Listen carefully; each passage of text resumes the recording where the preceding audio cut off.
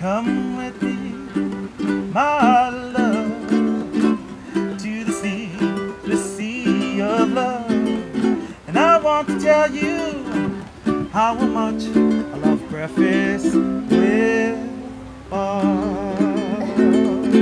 Poncho Man. That was pretty good. Breakfast with Bob 2016 Kona edition. We're brought to you by EAS Sports Nutrition, Hoka Ona One, Polar, Oscar Wellness, Velo Fix, Four Seasons Hualalai, where we'll be hosting our World Championships on Sunday, and TriathlonWorld.com. Our next guest, 7th here last year, Sarah Piampiano. How are you? I'm good. How are you? I am wonderful. I'm always fascinated by people who, basically were athletes when they're younger, then got into college, got into fun, got into business, smoking, drinking, and, going a totally different direction. That was you. It was me. I mean, I was a really competitive, active kid when I was growing up. I mean, I was a nationally ranked runner and nationally ranked ski racer, and I had big hopes and dreams. And then I think when I got to college, I just kind of went in a different direction. Yeah. And now, where were you living?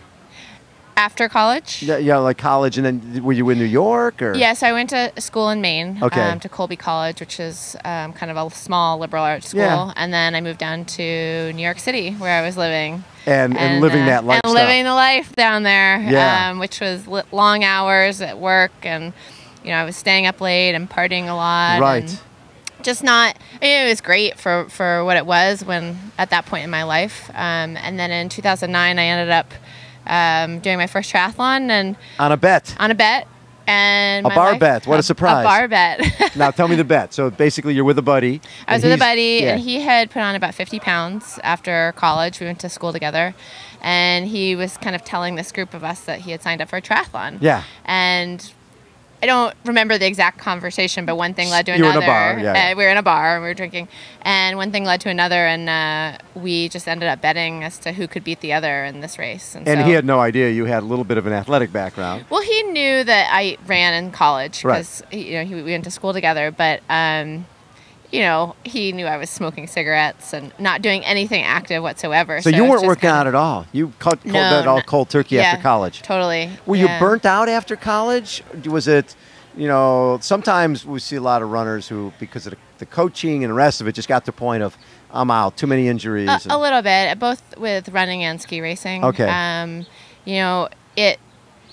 I actually dated a guy right out of school who was a big skier, and he always wanted to go skiing every single weekend, and I was just like, I really don't want to do this. And so I think with both running and skiing, I just needed a break. Right. And and I was also just working really long hours and just kind of got caught up in what New York had to offer. Sure. So yeah, and that's the business mentality. Yeah, exactly. You work all day and you party at night, and then you do it. You get up the next morning, you do it the next day. Yeah. So you go to that triathlon, and I'm sure, and mentally, you probably still think I'm an athlete. Yes. Right. Yeah. And so you're competitive. Yes. And what happened in the race?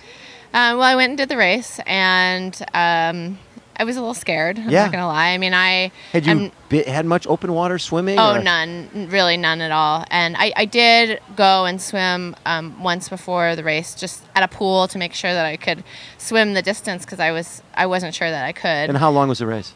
It was Olympic distance. Oh my God! So you're talking a mile swim, a 25-mile bike, and a 10K run. And I really was just so nervous about the swim. I was quite anxious to swim to begin with, and then the fact that I was having to start with this huge group of people, which I don't even remember how many people were in the age category, but it seemed so big to me in the moment.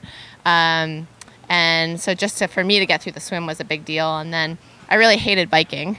And so I just wanted to get through the bike, because didn't really enjoy biking at all. And I thought, okay, well, if I can do that and get to the run, I'll be fine, because I really love to run. So, but it turned out to be just such a wonderful experience for me all around. I mean, I loved, for me, the competitive juices started flowing again. I love just sort of the high that I got from the endorphins of racing. I was really inspired and motivated by just the sense of community and the experience on the whole. And I got bit by the triathlon bug. I mean, in that moment, I finished the race. I stopped smoking. I started working out. I bought a bike, and my life just got transformed. Well, and before, I mean, it's one thing to say, okay, this is a great hobby, I'll keep my job, and this is just something I'll do on the weekend. But, by 2011, you're working with Matt Dixon, and you're basically trying to become a professional. Yes, yeah. I mean, I don't do anything half-assed. I was going to say, you're not a dip your toe in the water type of, you're sort of the, where's the deep end, and let me jump in. Yeah, and I think, when I did that first race, obviously I had no experience. I didn't really know a whole lot about the sport. Right. But, as a kid, I really wanted to be in the Olympics. That was my dream. That was what I wanted. Is a runner or skier? Either way. Both. Both. Actually. Oh, you're I wanted double. to be Bo one of the Jackson. first. Yes. Yes. So I wanted to be the first female to be in both the Summer and Winter Olympics. That is so cool. Yeah, and so when I went and did the triathlon, it just kind of brought back that dream of mine, and I was reading all the magazines afterwards and thinking maybe this is something I could do. So I started training a little bit more, and then I went and did the second race, and I was so much better in the second race. It was kind of at that moment where I felt like, oh, I'm going to go for this. Like, I think I can do this professionally. And, I don't think at the time I had any idea of how much hard work it was going to take to get to the point that I'm at now. Or I don't think I had the level of respect that really was warranted for all of the, amazing women that race and compete full time. But what race did you do where you felt afterwards, okay, I'm heading in the right direction. This is, I can make it as a pro? Or has it happened yet? I would say last season on the whole, that really is where I started feeling like I was kind of coming into my own and really felt like I could be successful and really make a living, as you say. For me, I wanted to give this a go, but I didn't want to be sleeping on a couch. No. I wanted to make enough money and really make a living at it where I could be comfortable. And so I felt that way last year. And then I think last year when I came to Kona and finished seventh, that gave me the confidence that I was really headed in the right direction. And I think it's kind of gave me a confidence boost and then kind of transformed how I started approaching my training and racing going forward after that. Well, and I love the fact that you go, okay, I'm going to try to get good at this. I'm going to, Matt Dixon, he's the best. Yep. Jerry Rodriguez, swim coach, he's the best, right? Total.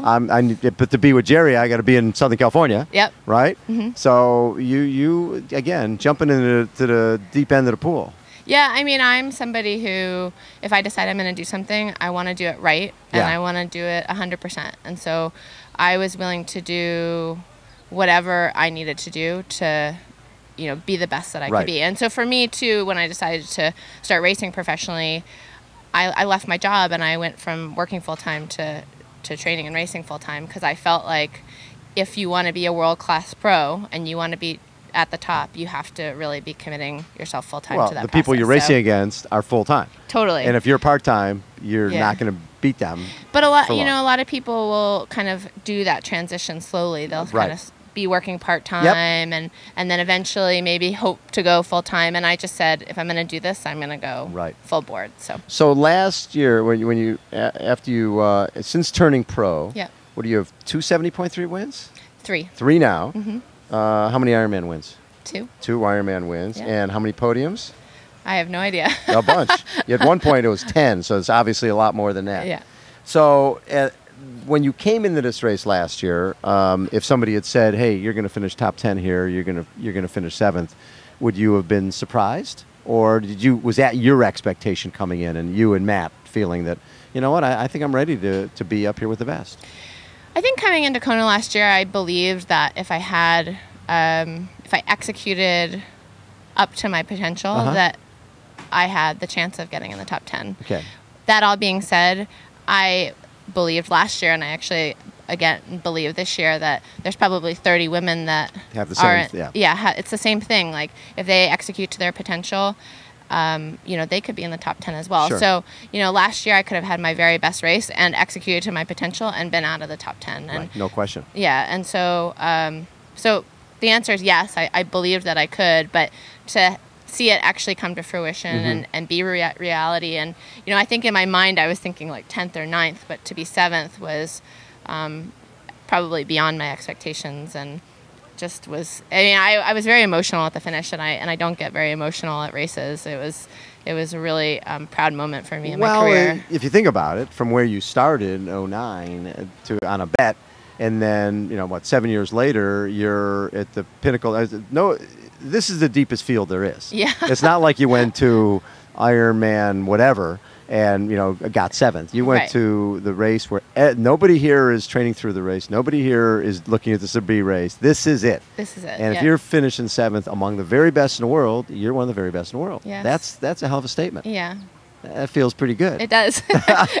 And then this year you go and you win Vineman. Yep. And dominate that. Yes. And that had to add another, another check mark for you, going, okay, I didn't just win a race, I dominated the race. Yeah, it was great. I mean, that was a huge confidence booster for me. And this year I took a very different approach to my race schedule. Actually had a lighter race schedule and did much bigger training blocks where I was really trying to build my strength on the bike and the run in particular. And for me, Vineman just validated all of that work that I had been doing, and it was great. I mean, I think that very few people in their career have the opportunity to win by such a large margin. So I if it never happens again, I wouldn't be surprised. It was just kind of one of those days, but and I was really grateful for that and excited about it. But it gave me a lot of confidence going into Kona this year in terms of where I'm at and also just in terms of my Kona prep, kind of what I still needed to do to get ready. A lot of times people have, there's expectations on them. Once you finish top 10, now it's okay, 7th, right? It's like, okay, Sarah, podium. We need podium. Yeah. But you seem like the type of person that whatever expectations other people are going to put on you, yours are going to be a lot higher anyway. Yeah. So, so it's not really going to be. Yeah. Matt's had to have a few talks with me and kind of talk me off the ledge a little bit during the last few months because, I do have really high expectations for myself. I'm not afraid to admit that my big goal, over the next several years is to try to win Kona. Of course. I mean, that's something that I really want to achieve. And so, I want to perform better than I did last year. And, Matt Dixon was great in that he just sort of has reset me a bunch of times and said, your goal needs to be to have a better performance than you had last year in Kona. Right. It's not about the placing, it's about your performance. Right. And that's sort of what I have in my head and keep kind of repeating to myself because I think for everybody when you get too focused on the place time or place. and or the time, it actually just completely detracts from the most important thing, which is kind of the process that you have to go through on race day. So, but yes, I do have really high expectations for myself this year. So when you were out in the Queen K Highway or down in the Energy Lab, and you could see where you were at place wise, was it more of a this is what should be going on, this is what I expected, or was it a oh my God, I am here in the mix, I am right here? It was a little bit of oh my God and okay, this is I can do this type of thing. For me last year, and I think you'll see this again this year, and you probably see it every year, everybody tends to go out quite hard on the first 10 miles of the run. And so I think I only gained one spot out and back on Elite. So for the first 10 or 12 miles, I only moved up one place. And it was when I entered the Energy Lab, between when I entered the Energy Lab and came out of the Energy Lab, I think I'd moved up 6 spots. Oh my God. So you picked off 6 women in the Energy Lab. Yeah. And then in a matter of 2 miles, I passed another 4 women. I mean, I was just sort of almost in a very short span of time, I started picking people off. And I, in some ways, probably expect something similar this year. The one thing that I think I do a really good job of is race execution. And I won't get off the bike and chase. For me, the goal is to get off the bike and run a really smart and consistent race. And last year, I think I had the fastest second half of the marathon. And my hope is this year, maybe it could be the same thing, So I think you'll probably see a lot of girls get off, run really fast in the first 10 miles. You won't see that with me. I'm going to be trying to be as consistent as possible. Perfect. And now that you're in this sport, and you are a businesswoman, right? I am. You are a businesswoman. So figuring out how the business of Sarah Yes. the business of Sarah, making sure that you're marketing yourself and making sure that you can make a living in this sport. Yeah. Has that been a fun challenge for you? It has. I mean, it's for me on a personal level, my goal is to be successful professionally, but I also kind of want to be a part of transforming the sport, because I think one of the things our triathlon in general has struggled with is, we have all these athletes who are tremendously talented and they work really, really hard, but they don't necessarily market and brand themselves that well. And so the sport itself has it hasn't really branched out into the mainstream in the way that you'd like it to. Yep. And so, I'm trying to promote myself, but also in doing so, the goal is to grow promote the sport, grow the athletes. Yeah. Yeah, more awareness for our pro athletes would be a good thing. Exactly. And that's where the big sponsorships come in and the money. And, if it doesn't happen in my career, in my lifetime, hopefully some part of what I'm doing will, make a difference to the next generation of athletes that are coming up. Have you run into the guy who you had the bet with back in 2009? Oh, yeah, we're still in contact. Is he surprised at what you've done? He loves it. He thinks it's so great. So he doesn't do triathlons anymore. Okay. He did a bunch of Ironmans and then kind of burnt out. Gave that up. Yeah. He actually lives in Singapore now, but he's an avid cyclist and travels all around the world cycling. And so he actually came, I guess, the last year, I think, or second to last year that they did Ironman Melbourne. He flew to Melbourne and came and watched me race. So how fun is that? That was really cool. Yeah. Now your brothers. Yeah. Who spent all of your early years beating the crap out of you. Yep. I love the blueberries and the pellet gun. That's my favorite thing ever. Now that you're an Ironman champion and you're a world-class athlete, do they still give you crap? Oh, totally. Still? Totally. So you're still the little girl when you come home? Totally. I mean, I'm 36. My oldest brother is 45. Yeah. And then my next brother is 41. So they're grown men. They have children. They're in relationships. They're very mature individuals. And when I get in their presence, they pin me down and water torture me, and they pretty much do and they gang up on me together. Of course. And their wives just sit there and they're just shake their heads and they're like they're acting like children. It's just ridiculous, but they love it, and I think it's part of what makes our relationship strong. And as much as I hate it in the moment, I actually really love it too. You don't want them ever to change. No. Blueberries and pellet guns. That's forever. Yeah. I love that. Hey, Sarah, thanks so much for taking time. Yeah, always a thank pleasure. you. Hey, have a great race on Thank you Saturday. So much. Thank you. Poncho Man. Do you remember when we met? That's the day I knew you were my pet. And I want to tell you how much I love breakfast with Bob and Sarah. Thank you. Poncho Man. Awesome. Let's get a photo, Heidi.